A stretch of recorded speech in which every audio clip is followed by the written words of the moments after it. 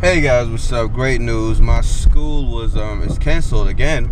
I was at work actually, and I was at work at my school, and the power went out. Not just on the campus, but also on all the nearby stores, in the mall and things like that. So they're sending us home, which is great.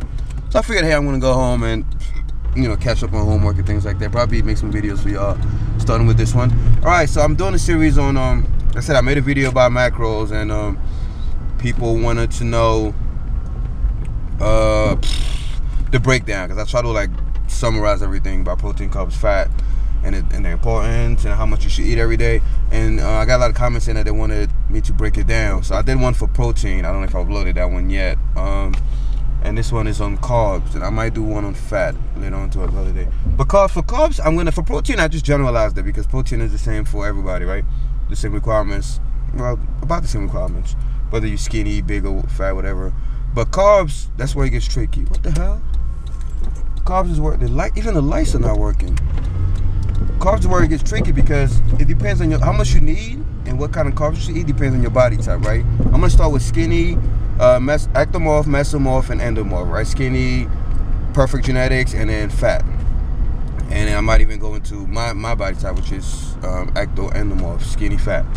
All right, if you're skinny, obviously, from what I'm not a nutritionist guy, I'm not an expert, I'm not a guru. I just go based on observation, based on personal experience, and that's more than enough for you to draw out what you think could help you. And whatever you think is garbage, if I'm saying anything that you think is trash, just throw it out, guys. I don't shove my shit down people's throats, man. It's not a religion. It's opinions. Hi, grandma and grandpa. So if you're skinny, if you're an ectomorph, from what I've noticed from my friends who are very, very skinny, I realize they react very, very good to like increasing their carbs like ridiculously. Like all my skinny friends, Manny, Matt, what's the other guy's name? Fucking Sad. All these guys, even Eric, not my uncle Eric, my other friend Eric. When they increase their carbs to like 400 grams sometimes per day, not every single day, but like every other day, because like I said, you want to cycle your carbs. You don't want to eat 500 grams of carbs every fucking day. That's horrible in the long run. But when they did that, it started blowing up, right? And it tells you, because when you're skinny, super skinny, these guys have a super fast metabolism, right? It's as if the moment they eat glucose, the body just like soaks it up. So they needed more carbs to gain mass, because like I said, the metabolism was just too damn fast. Meaning, if your body eats up your carbs like crazy, now you're running out of energy. Your body's gonna use your protein. It's gonna be hard for you to put on a lot of mass. That's why they always lean no matter what they eat. You guys know what I'm talking about. There's a lot of skinny people that eat whatever the fuck they want and still don't put on weight. That's why I don't believe in calories, right? You want to get big, just eat 3,000 calories, 2,000 calories, whatever. It doesn't work for everybody, because some people eat 4,000 calories a day and are still skinny. If you think I'm lying, ask my skinny friends, man. I've seen these guys with my own eyes. Even before I started bodybuilding, they used to eat, all fucking day. Ice cream, Chinese food, all that shit, and they were lean and skinny. Manny's one example. And then I have some other friends who just eat like a burger at McDonald's and shit, and then Chinese food at night, which is like not even 3,000 calories, and kept getting fat their whole lives. So your body, your genetics play a big part in nutrition. That's why you can't just say, how many calories should I eat, right? Go based on macronutrients. Go based on the principles. So anyway, back to carbs. So if you're skinny, you could eat a lot of carbs and not gain too much fat. A shitload of carbs. Matt, for example, went from 115 to 135, eating a shitload of carbs. And I have the videos to prove, guys. When Matt started his bulk, and now he's still fairly lean. He gained 20 pounds and he's still fairly lean.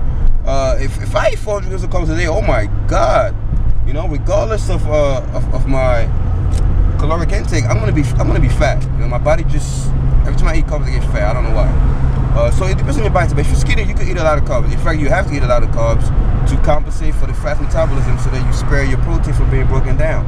If you're a mesomorph, it doesn't really give a fuck. It doesn't really matter what you do, because you have like the perfect genetics for bodybuilding. And I had a friend called Toby, who's a mesomorph, amazing genetics for bodybuilding. He could eat whatever the fuck he wants, or he could even go a whole week of eating just shit, or not even eating, and he wants to stay fairly full and lean.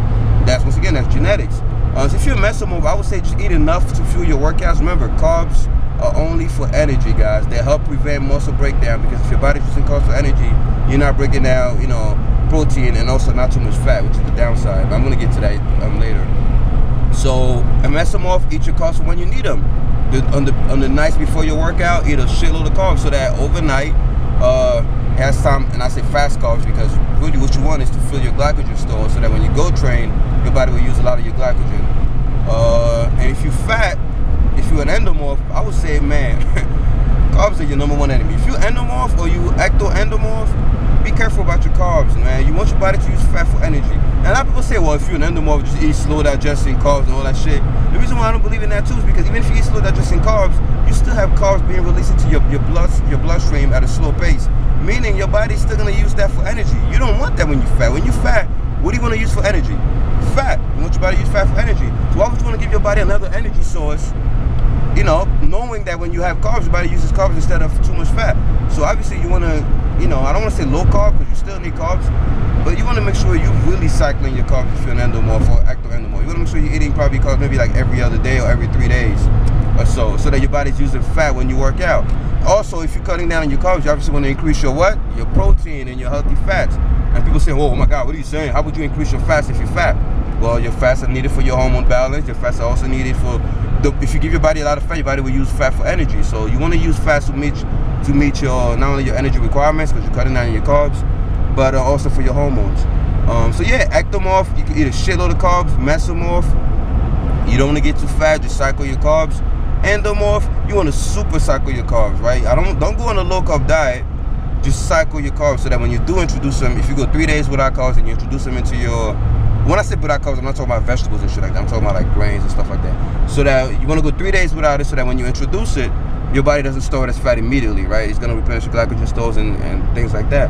And that's what I've seen works with my body and my friends, right? Like I said, I'm not a nutritionist, I'm not an expert. If you disagree with me, that's fine. You know, fuck you, motherfucker. I'm just joking. No, I'm not joking. Fuck you if you disagree with me.